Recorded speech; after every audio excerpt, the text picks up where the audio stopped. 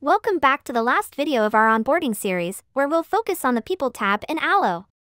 The People tab provides insights into your team and organization.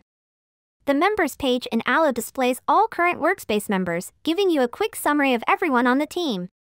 Within this, we'll dive into the two main features, which are Teams and Hierarchy. First, let's discuss the Team feature. Allo allows you to organize workspace members into teams.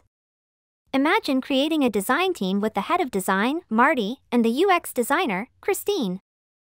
If this design team is part of the product team, you can select the parent team accordingly. To visualize the relationships between teams, use the chart view, easily zooming in and out or expanding for a larger view.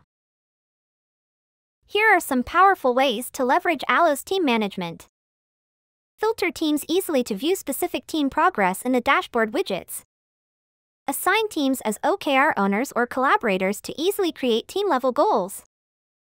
And communicate with teams using @team name to notify team members in canvases, posts, and comments.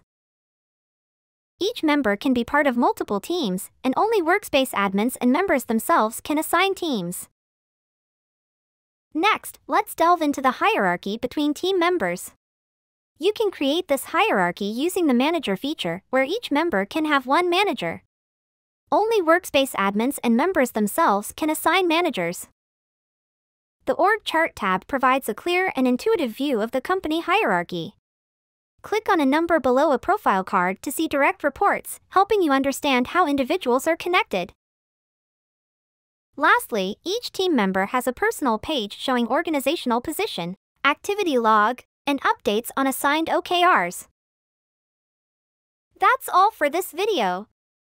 Congratulations on completing the Getting Started with Allo onboarding series. If you have any feedback or need assistance, don't hesitate to reach out through our help and support button at the bottom right corner of the platform.